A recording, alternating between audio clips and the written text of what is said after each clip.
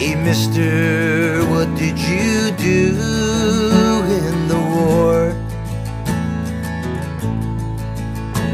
Did you shoot down your brothers in a hail of gunfire? Did you pray with your musket in the brush and the briar? Did you scream from the bloodshed that never tired?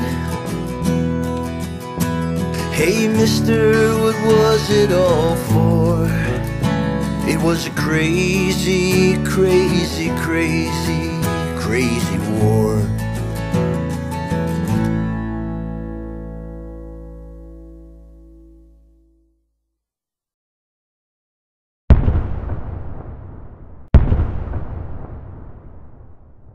When the last shell burst over Fort Sumter, the harsh reality of a civil war confronted a divided American republic mired in dispute. A growing nation still in its infancy braced for war and an uncertain future. The stark differences separating the northern and southern states ignited a conflict so devastating that nearly every family mourned a loved one. For the next 4 years, two amateur armies mauled each other, leaving America's landscape awash in the blood of her finest young men. In 1861, all the heated rhetoric over slavery, bellowing from fiery politicians, faded as the drumbeat for war grew louder in a fractured nation moving closer to ruin. Futile attempts at compromise spanning decades demanded that the matter be immediately shifted from the legislative halls to the field of battle for a resolution.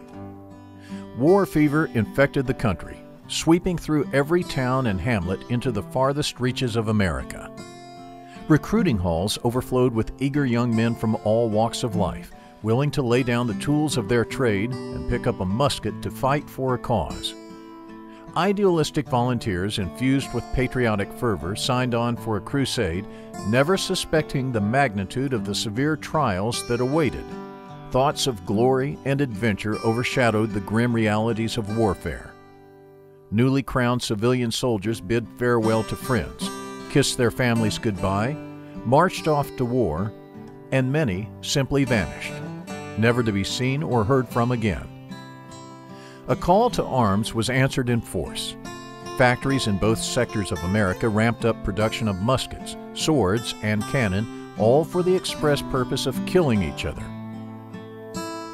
But with all the hasty preparations for waging war, neither side gave much thought to capturing and holding large numbers of prisoners. A prevailing belief of a short war dismissed any long-term plans for confinement. As a result, thousands of captured soldiers suffered dearly for the lack of foresight on the part of generals, whose primary focus was victory on the battlefield. For the captured soldier, another, more deadly war was about to begin. Food, water, and shelter often proved to be luxuries in many of the camps. Any soldier captured now faced his toughest battle of the war against the unrelenting adversaries of starvation, exposure, and disease. A soldier's odds of surviving battle far surpassed his chances of walking out of prison alive. Musket balls and artillery shells posed much less danger than a Civil War prison. Loyal young men who freely volunteered when their respective nations called now realized that their leaders had abandoned them in captivity. No help was on the way. Left to die, soldiers on both sides cursed the governments they swore to uphold. Earnest negotiations to resume the exchange never took place after Grant assumed overall command in March of 1864. Any negotiating was purely theatrical for the families back home, clamoring for an exchange of captured loved ones. Eventually, the underlying reason for the failure to exchange prisoners emerged when the North recognized their huge advantage in manpower. A war of attrition favored the North.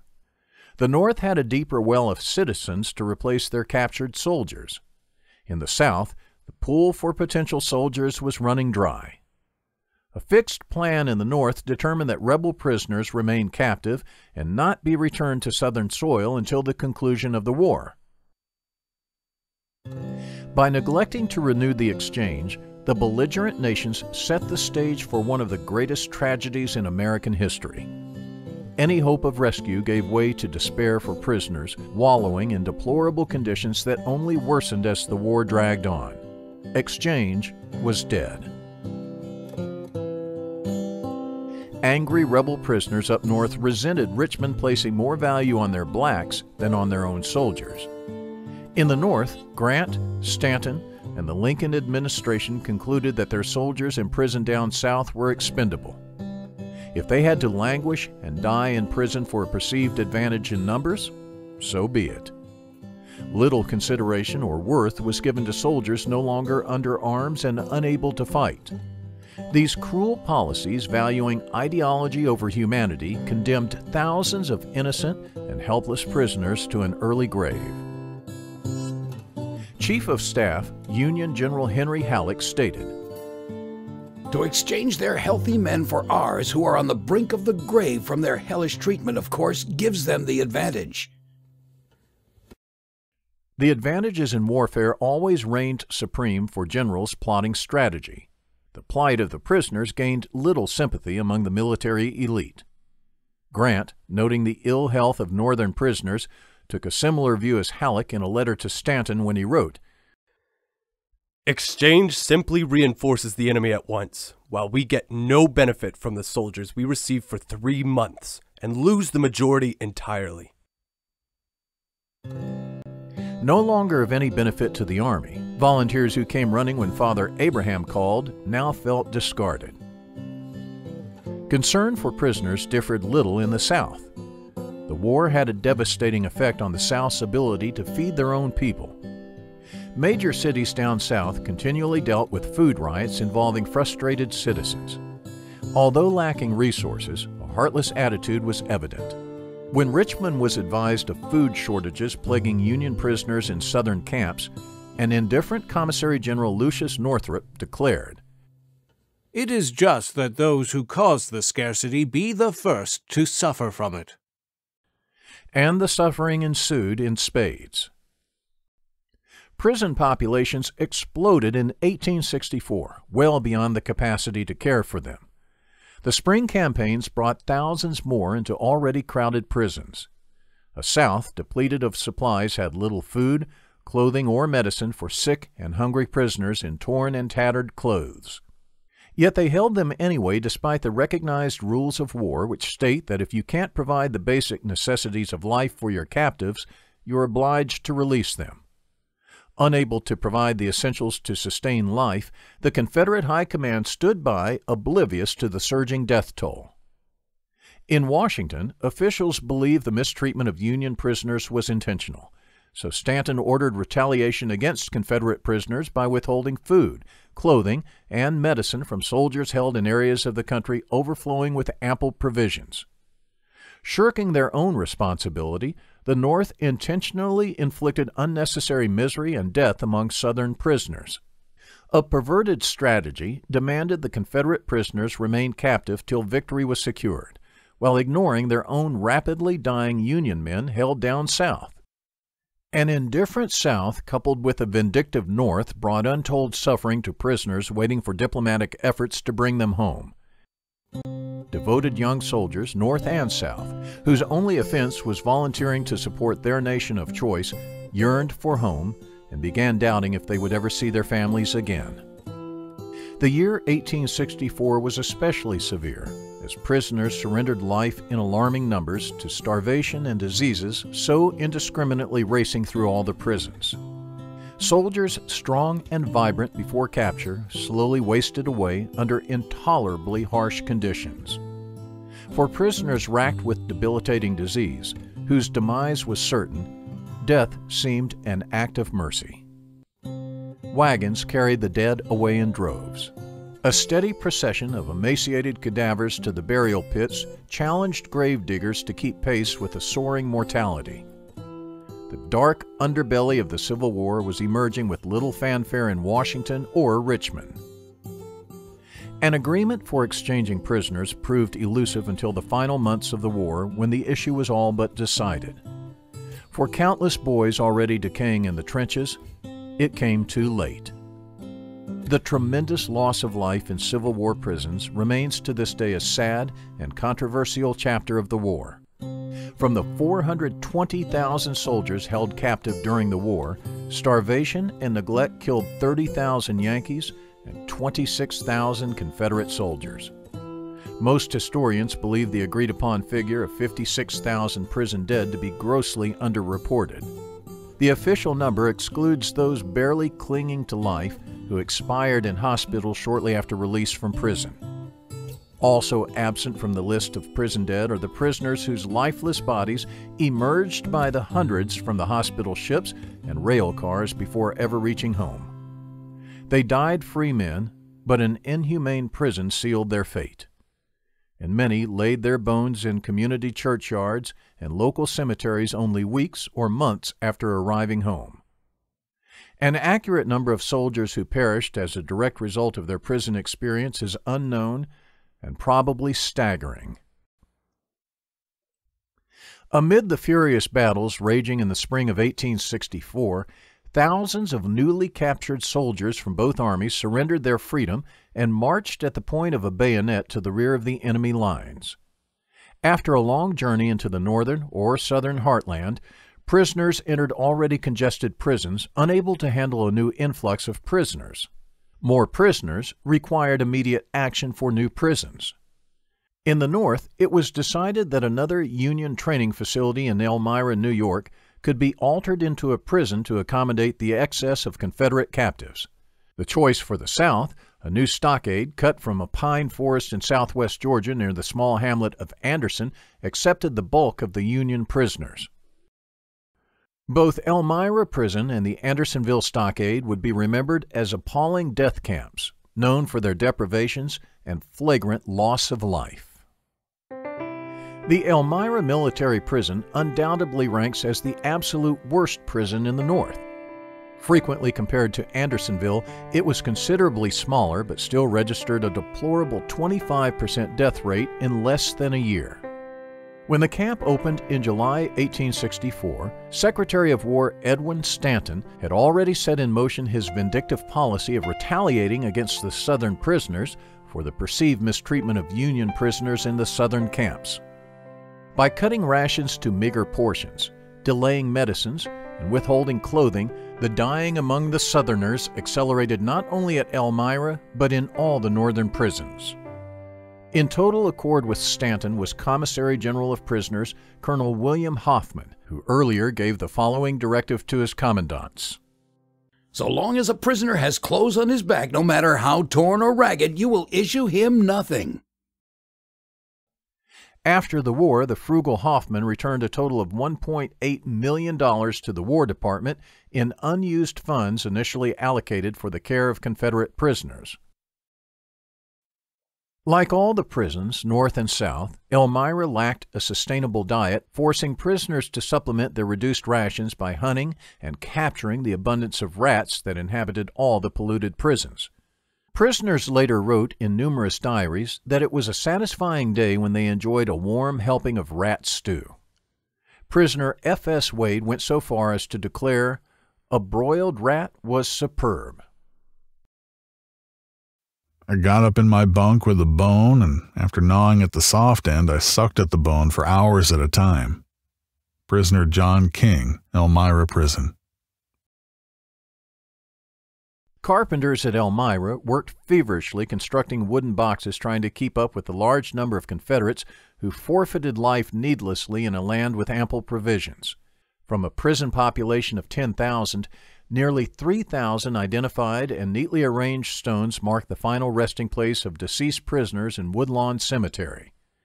In charge of managing the cemetery was a black man and runaway slave, John Jones, who buried the defenders of slavery with the care and dignity he believed all people deserved.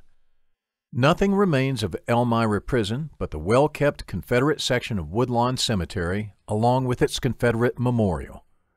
The beauty and orderly grounds reflect the compassion of a caretaker who saw only young men robbed of life so early.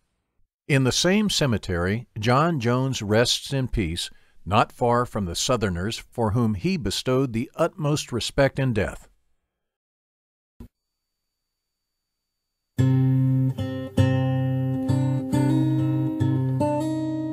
Marching from the train depot along an old wagon trail, hundreds of Yankee prisoners entered a brand new stockade in Georgia, feeling fortunate at being transferred from the deprivations on Belle Island. Any feeling of good fortune soon vanished. 1 of every 3 prisoners entering the Andersonville military prison never saw home again, but instead claimed space in the burial grounds that eventually exceeded the overall acreage of the prison itself. Stepping off the trains, they never imagined their new home was destined to be recorded in the annals of history as a stain on American decency and one of the saddest tragedies ever perpetuated on American soil. Soldiers were herded like farm animals into a barren 26-acre stockade with no shade. Upon entering the corral, Confederates issued no shelter for protection from the rain or the hot Georgia sun, no soap for washing, and no utensils for cooking. The small stream running through the camp, serving as both their toilet and drinking water, proved wholly inadequate for the sustenance of life. Excessive numbers of men without adequate latrines or means for defecating transformed Andersonville into a large cesspool, creating a stench that drifted on the air for miles around. Under the command of General John Winder, the population rose to an astounding 33,000 prisoners until Sherman's advance on Atlanta in September of 1864 forced most able prisoners to be relocated to other prisons. From that point on, Andersonville mostly served as a hospital for the critically sick prisoners unable to travel. In the stockade's 14-month existence, 13,000 Union soldiers took their last breath, but over 10,000 died in only 5 months over the wretched summer of 1864. Starvation, disease, and exposure killed 100 men per day during the month of August in the grossly overcrowded prison. When the wagons carried the skeletal remains to the cemetery, the burial details laid the naked and deceased prisoners in the trenches shoulder to shoulder without any coffins, leaving today's stone markers only inches apart.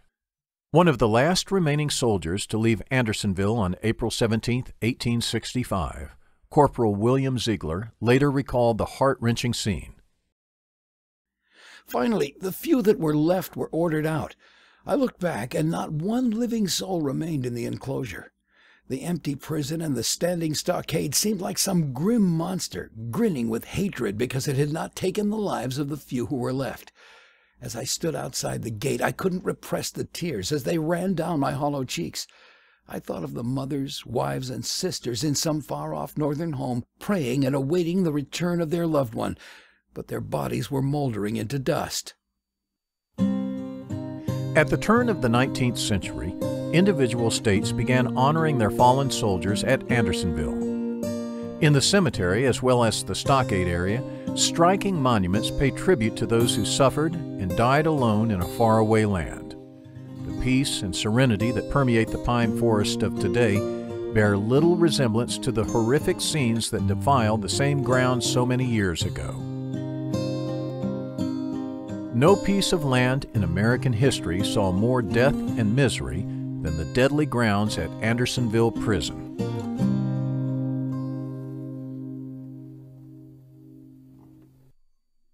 After 4 years of bloody warfare, the end of the traumatic war between the states seemed certain when Richmond finally fell to Union forces early in April 1865. An elated President Lincoln walked through the streets of the captured Southern capital on April 4th, knowing the curtain was finally falling on the Confederacy. Soldiers North and South cheered the end of a long and gruesome war that went on far longer than anyone predicted. But none welcomed the merciful end more than the thousands of ailing prisoners in the squalid prison camps. The prison gates swung open, allowing those capable of walking to march to the train depots for the long journey home. Frail prisoners close to death and too weak to travel remained behind in nearby hospitals. For them, dreams of home went unfulfilled. Prisoners boarded congested trains and covered the decks of steamboats waiting to transport them to loved ones and life after war. Men cheered, some laughed, others cried uncontrollably, and those still able to dance carried on in delight at their coming reunion with family. Not all realized their hope of a blissful reunion. Rail cars and hospital ships carrying severely afflicted prisoners unloaded lifeless bodies at various stops along the way of men who came so close to home, but lost their struggle en route. In Richmond, Nurse Phoebe Pember expressed shock and horror after witnessing prisoners passing through the capital city in a frightful condition, and wondered how civilized people and humanity ever allowed such a travesty to befall fellow human beings. Can any pen or pencil do justice to those squalid pictures of famine and desolation, to those gaunt, lank skeletons with the dried yellow flesh? Living and dead were taken from the flag of Truce boat, not distinguishable save from the difference of care in moving them. When we review the past, it would seem that Christianity was but a name, that the atonement had failed, and Christ had lived and died in vain. For returning prisoners of war so racked with disease, the dying continued unabated in the months and years after gaining their freedom. Although the echo of gunfire fell silent and the killing on the battlefields halted, a fight to regain any semblance of health was lost for gravely ill soldiers whose constitution declined well beyond recovery. For many, the fight ended quickly. Barely recognizable to family and friends at their homecoming, they promptly died. The immense joy families felt at welcoming home a returning loved one soon dissolved into anguish as the number of widows of former prisoners continued to grow in the post-war years. Orphan children of deceased prisoners joined the fatherless children of battle casualties at the many needed orphanages built after the war. Sick prisoners who quickly died after the war fall outside the parameters of the official war statistics and thus aren't included on the death roll of 56,000 prison dead. A precise number of men whose death may be a direct result of a foul Civil War prison will never be known. Seeking justice for death on such a massive scale, the North rounded up those responsible. Captain Henry Wirz, the commandant at Andersonville, was tried and hung for his part. The only other commandant put on trial, Major John G., prison keeper of Salisbury Prison, was found innocent. The most despised man in the North, Jefferson Davis, spent 2 years as a prisoner in Fortress Monroe before feelings softened and he was released without ever being charged. Not a single Northern official faced scrutiny for the retaliation and malicious conduct that transpired in Union camps where equally large numbers of Confederates died in a land of abundance. All the brave young Americans who answered their country's call, whether North or South, are all dead and gone now. Their impact on the course of American history lives on. Peach orchards, apple orchards, and bucolic farmlands that once staged bloody battles now stand as living monuments to the gallant participants who sacrificed all for a cause. Splendid bronze statues grace the rolling hills and meadows of the present-day battlefields to honor the heroic efforts of an individual or to mark the spot where a famed regiment made a glorious charge. Beautiful monuments in numerous cemeteries commemorate the prison dead who gave all for their country, but are seldom visited and draw much less attention from the throngs of tourists that visit the famous fields of battle.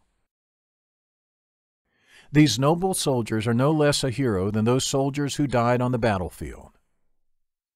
Just as regiments reunited in the post-war years for reunions, ex-prisoners of war sharing a common bond gathered to remember comrades who lost their lives in prison.